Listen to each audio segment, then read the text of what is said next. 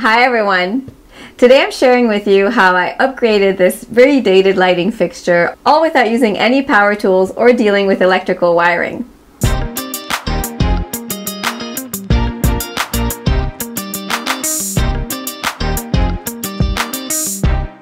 When I was working on this bathroom makeover, I had the challenge of updating this very dated lighting fixture that also happens to be off-center, and I had to do that all without replacing it. So I came up with this idea of camouflaging the lighting fixture with a cover that's long enough to make it look centered even though it's not. To make it, I first cut a 1x6 pine board that's 1/4 of an inch thick into 3 pieces, one for the front and 2 for the sides. I used a hacksaw instead of a regular saw to make a nicer, finer cut. I also covered the ends of the boards with iron-on wood edging to give a smoother finish. I also cut 4 pieces from a 3/4 inch square wood dowel to match the height of the cover.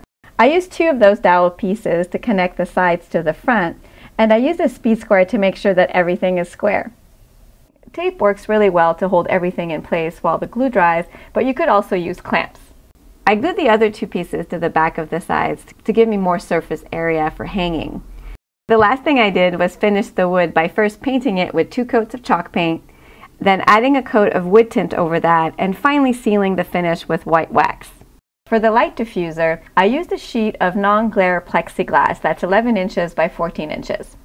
I took off the protective plastic cover from the shiny side, and I covered it with sheer white fabric. To do that, I brushed on Mod Podge onto the fabric to completely soak it.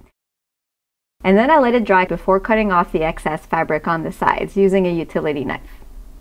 You could also use spray instead of cloth to achieve the same frosted effect. I glued the plexiglass to the wood frame, but you could also use screws to attach it. I didn't want to make any holes in the wall, and since the cover is very light, I was able to just use 3M command strips to secure it to the wall instead of using brackets.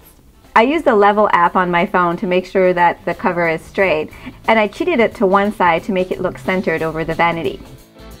The fixture definitely is more updated, and now it's finally centered, all for less than $15.